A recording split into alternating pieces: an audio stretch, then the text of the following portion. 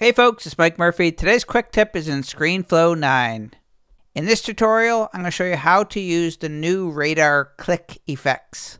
To use the new and improved click effects in Screenflow 9, select the screen recording layer on the timeline, come up to the fourth property here, screen recording, and under click effect, click on the drop-down menu and select radar.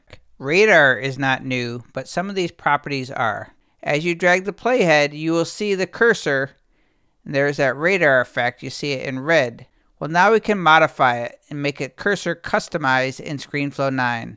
So with the layer selected in the timeline, you can change the size. You'll see that circles are getting much bigger. You can change the duration, so how long it's going to stay on the screen. So if I go back, you're going to see here, it's going to be kind of exaggerated there.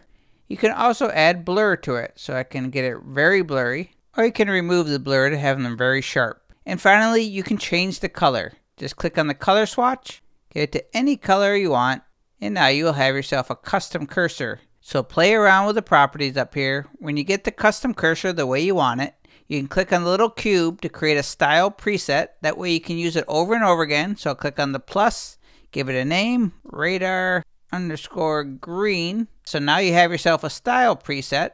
So if I was to reset this so there's no radar effect, all I need to do is select that layer.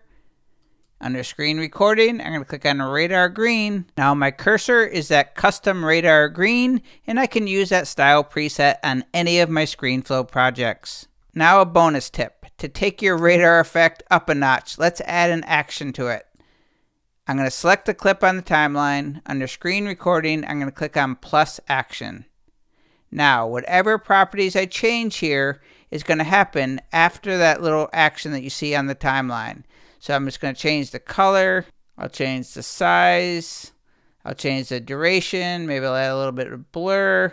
I can make this a little bit longer so it's slow. So now you'll see here, I started on that radar green.